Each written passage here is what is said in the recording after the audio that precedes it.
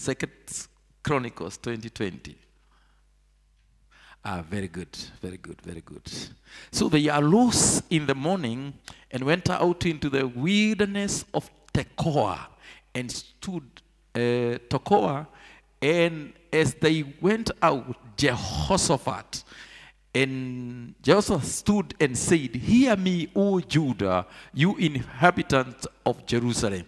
Believe in the Lord your God, and you shall be established. Believe in his prophet, and you shall prosper." That is what I will deal with today. Believe in the Lord your God, and you shall. Yesterday, was it yesterday or when? Yes. Sometimes this week, I've been hearing the lawyers talking about shall. I don't know the difference between shall and will. Right? But they were saying shall. There is no compromise. Nimesikia wakisema kitu kama hiyo. Hiyo lazima ifanywe. Lazima iende hivyo. Shall. And here the word of the Lord says, "So they rose early in the morning and went out into the wilderness of Tekoa." I will not explain this. And as they went out, Jehoshaphat stood and said, "Hear me, O Judah, an inhabitant of Jerusalem. Believe in the Lord your God, and you shall be established. Believe in his prophet, and you shall prosper." Number one, believe in the Lord your God, and you shall be established. Let me not deal with that. Let me not just deal with that. Already, we have believed in our God. And the Lord is establishing us. Like now, so we came to Kenyatta, we believed God, and we came to Kijara Road. And so God is establishing us here. But, I'm using the word but. Jehoshaphat also told the people, and this is what I wanted to deal with: believe in his prophet, and he shall prosper. 2024, the year of threshing the mountains. One of the things that will cause us to thresh the mountain is believing in the prophet and believing in his prophetic word. That will cause us to prosper. In other words, we will be able to thresh everything that comes our way. I will show you a number of examples as we continue, because I do not have a lot of time. But I will show you a few examples where a prophet spoke a word. And when he spoke the word, and there was a mountain before those people, before the people, there was a mountain. But through the prophetic word, then prosperity came. In other words, the mountain was taken away. Hallelujah. The mountain went away. Hallelujah. If you read 1 Samuel,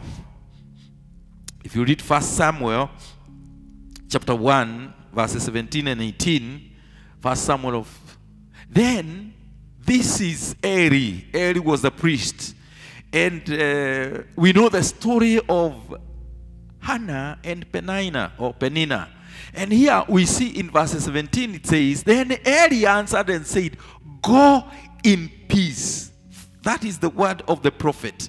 Eli told Hannah, "Go in peace, and the God of Israel and the God of Israel grant your petition which you have asked of him." And verses 18, and she said, "Let your maid servant find favor in your sight."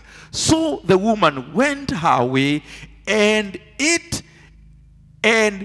her face was no longer sad. Let's read verses 20. "So it came to pass in the process of time that Hannah conceived and bore a son, and called his name Samuel, saying, because I have asked for him from the Lord." Bwana asifiwe sana. Hannah believed. Hallelujah. And what did she do in verses 18? Let's see verses 18. This is what she did. And she said, let your maidservant find favor in your sight. So the woman went her way and ate. You remember, she was not eating. She was so sad. She was in the temple. She was praying. She was there. She was crying. She was barren. She was mocked. She was in distress. There was a mountain before her. She had nothing that she could have done. She had done all that she could have done. She had prayed. She had called upon the Lord, but nothing was coming forth. But when a prophet, a priest spoke a word. When the priest spoke a word in verse 17, and this is what the priest said in verse 17. Then Eli answered and said, go in peace. Just like that. Hata hakumwambia utapata mtoto. Hapana. Alimwambia, go in peace. And the God of Israel grant your petition which you have asked of him. Believe in the prophet, and you shall be, and you shall prosper. And you shall prosper. So anything that is causing you sleepless nights, believe in the word of the prophet. Just believe in the word of the prophet, and you shall prosper. Bwana Yesu asifiwe sana. I give you another example. 1 Kings 18 and verses 44. Then it came to pass the seventh time. You see? Then it came to pass the seventh time that he said, there is a crowd as small as a man's hand rising out of the sea. So he said, go up, say to Ahab, prepare your chariot and go down before the rain stops you. These were words. These were words of the prophet of God Elijah. And remember, the same prophet is the one who had declared. If you read the beginning of this chapter, you discover he is the one who had declared drought. Through my words, there will be no dew, no rain in the land. And there was no rain. Bwana asifiwe sana. If you read 1 Kings chapter 17, beginning from verses 1, 1 Kings, so that you can see this. And right at the Thebesite, the Tishbite of the inhabitants of Gilead, said to Ahab, the same man, the same king, as the Lord God of Israel live, before whom I stand, there shall not be dew nor rain this year, except by my words. Or by my word. Not words, word.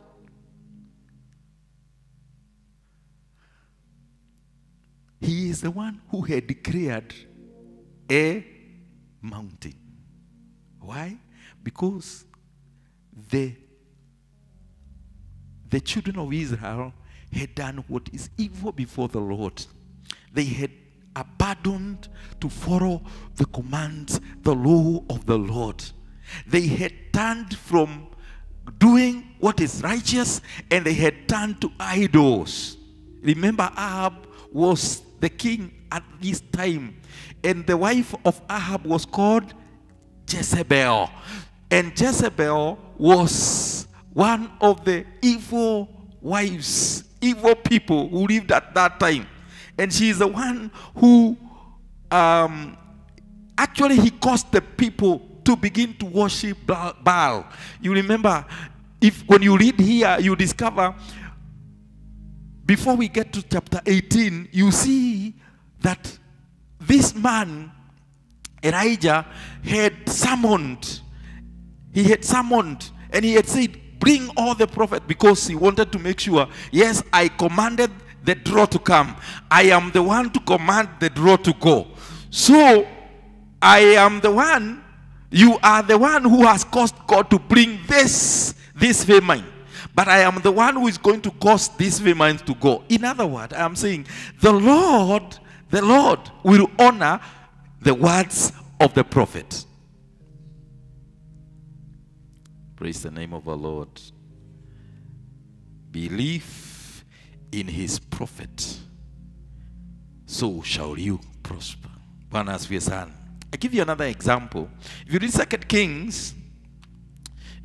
Kings chapter 2 and verses 2 Kings chapter 2 verses 10.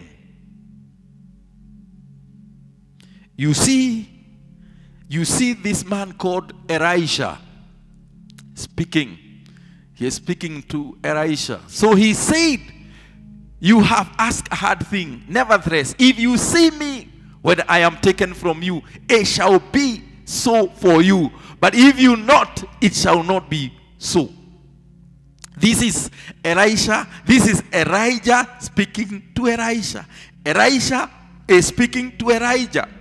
Elisha is speaking to Elisha. And then Elijah replied to Elisha. Because his master Elijah was to be taken away. And so he was told, when you see me go, when you see me when I am taken away, when you see me go, when you see me taken away, and it shall be for you. But if you not see me taken away, it shall never happen. And it so happened that he saw Elijah being taken away, and the double portion. Hallelujah. Because all that Elisha needed is the double portion. Tell your neighbor, double portion. To bring prosperity. Unajua tukiongea mambo ya prosperity, watu wanabebaga hiyo kitu ni mbaya. Prosperity sio mbaya. Hai. Si watu wameidemonize. Kwani ukiprosper ni vibaya. Lakini sasa wamefanya injili kuwa ni ya prosperity gospel. Hapana, watu wakuwe prospered. And one of the way to be prospered is to believe the word of the prophet. Is to believe the prophet. Is to believe what the prophet says. And then when you believe what the prophet says, it shall be. So when Elisha, if you read, when Elisha was being taken away, then Elisha saw. And when he saw, he received. After he received, he did many miracles. Let me go to Elisha. In 2 Kings chapter 4 and verses 3. Because I do not have a lot of time. I think I have 5 minutes only. Na inakuwaka kidogo. 30 minutes inakuwaka kidogo, my friend. Then he said, look at what the prophets. Saigine nabii wanaambiaga watu mambo. Anakuambia unamwambia, anakuja anakuambia, pastor, nataka uniombee. Haya, kuja hapa nikuombee. Baba, katika jina la Yesu, barikiwa, imetendeka. Bwana asifiwe sana. Unaona vile nasema? Si mnakujaga. Ukikuja, mimi sina sarakasi nyingi. Hapana, unakuja na kuambia ndio hiyo sasa Mungu amekutendea. Hata kabla sija kuambia kitu nakwambia Mungu atakutendea na amekutendea. Father, in the name of Jesus. Saa ingine nakupaka mafuta. Kwani ni mbaya? Hiyo ni nabii. Baba, katika jina la Yesu. Sasa hapa huyu nabii aliambia huyu mama, fanya hivi, wewe uko na mlima ile iko hapa ni ya kuwa watoto wako watauzwa. Bwana asifiwe sana. Na unasema karibu kuuzwa.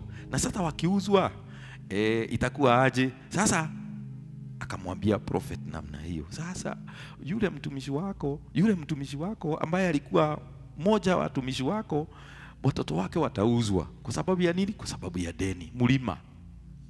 Sema mlima. ilikuwa kubwa. Ilikuwa kubwa zaidi. Alafu kwenda kwa nabii akamwambia hivi, Eda, go borrow vessels from everywhere. Lakini yani anamwambia Eda tu kaombe, Eda uombe tu, just from all your neighbors, empty vessels, do not gather just a few. And verses 4 it says, and when you have come in, you shall shut the door behind you and your son, then pour it into all those vessels, set aside the full ones. So he went from him and shut the door behind her and her sons who were brought the vessels to her, and she poured it. And then, now it came to pass when the vessels were full that she said to her son, bring me another vessel. And he said to her, there is no another vessel. So they all ceased. And then proceed. Then she came and told the man of God, and he said, go, sell the oil and pay your debt, and you and your sons live on them. You see, that is how to. That is one of the way of telling and addressing the mountain. And the way to address the mountains that are before us is by believing the words of the prophet, so that we can prosper. Bwana asifiwe sana. Bwana Yesu asifiwe. If you read Acts of the Apostles, chapter number 27, verses 21. 27 verses 21. It says, but after long abstinence from food, after a long fasting from food, then Paul stood in the midst of them and said, men, you should have listened to me and not have sailed from Crete and incurred this disaster and loss, because they had gone through stuff at this time. This time is when Paul, this, you see, we are in chapter 27 of Acts of the Apostles, almost at the end of the Acts of the Apostles. So at this time, Paul was to go before Caesar. All right? And the Lord, Jehovah wanted him, our God wanted Paul to preach to the whole world, because there was no other person who was at that time who was ruling and reigning and who was now to receive the gospel, so that he can order everybody to. So in other words, Caesar could not have received the word except through this means. So when Paul was on his way to Jerusalem, he was on his, not Jerusalem, Rome. He was on his way to Rome. And so he was with other people, and they were in the sea. And there is this problem. There was this mountain that came in the sea. So it was so tempestuous. It was so disastrous. And they were almost dying in the sea.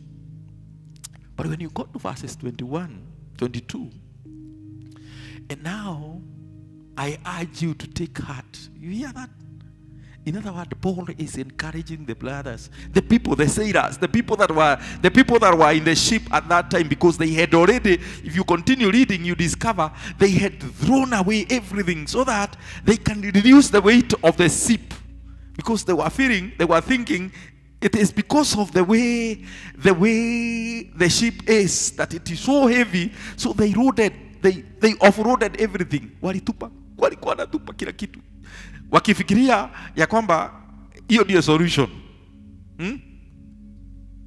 There was that mountain in all of them, and they thought that they would die. If you go home, you just go read that chapter.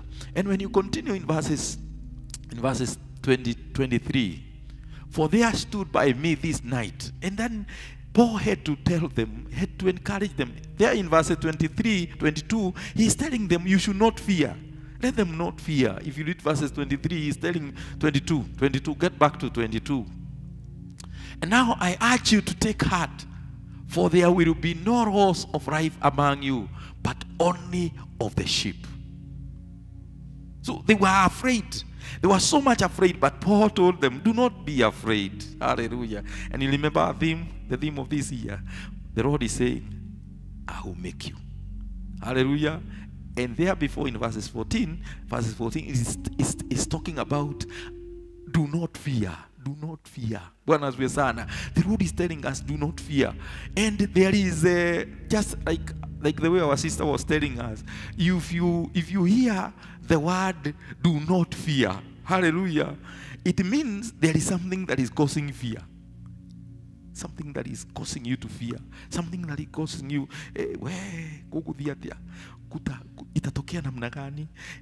and this is what was happening. But Paul encouraged them, and they believed the word of the prophet Paul. Go read up to around verses 26, and you see what happened. And the angel Paul was encouraged. He encouraged them, and he said, the Lord himself talked to me this night when I fasted and when I prayed. He talked to me and he assured me. You see, the assurance, the one that we are talking about this year, the assurance is that none of you will get lost. None of you will die. None of you will not make profit. None of you